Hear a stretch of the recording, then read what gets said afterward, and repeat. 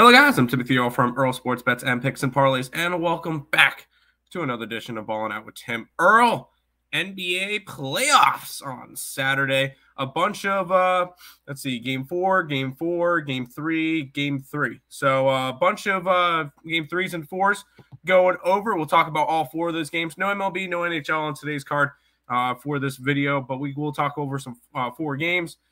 Before we jump into it, check out the picksandparlays.net website. Check out the link in the description, picksandparlays.net/Tim, and you guys can either pick up the MLB or the NBA week past $70. You go ahead and check those out. And go ahead and grab the picks up plays up for a week. Let's head into it. The Sixers and the Nets will be going after it in game number 4. The Sixers are 2-point favorites. 208's the total. Why is this only a 2-point spread? It's because the clown is out. Sorry, Joel Embiid is out for today's game. So the line dropped from a 6 to a 2. And I think it moved too much. You got to fade the injury report. Joel Embiid going out. The Sixers team plays sometimes better with him.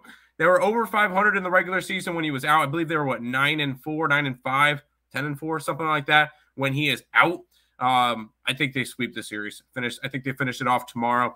I know it's a short line, but no Embiid, so I do think it's the right thing for it. We'll go ahead and take the Sixers minus the 2.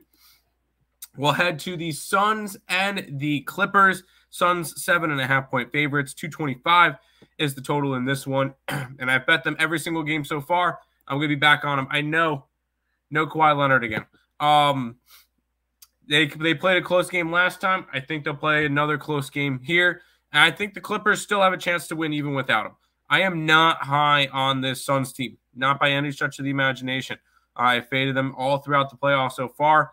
So far it is, unfortunately, I got a bad line on Game 3 before the injury news. It happens, but I'm on the Clippers plus 7.5 in this one.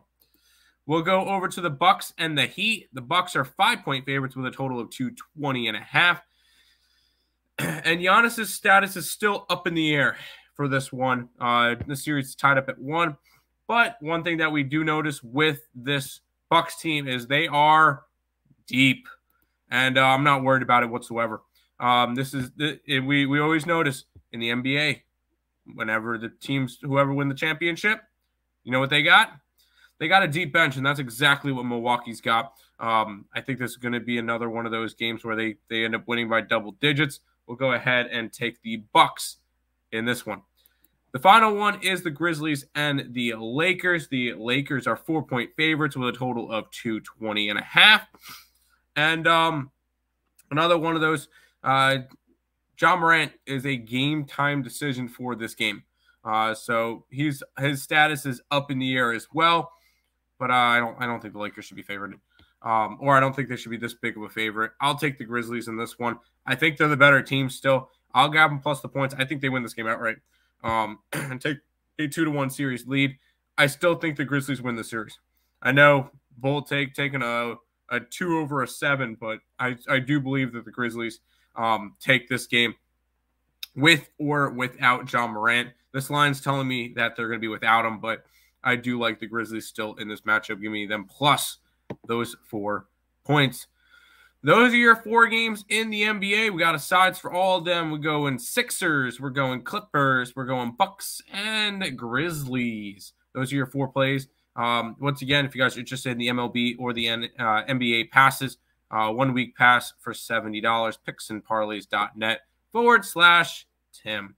That is going to do it for this episode of Ballin' Out with Tim Earle. I want to thank you guys all for watching. Until next time, let's make some money. Let's cash some bets in the NBA playoffs.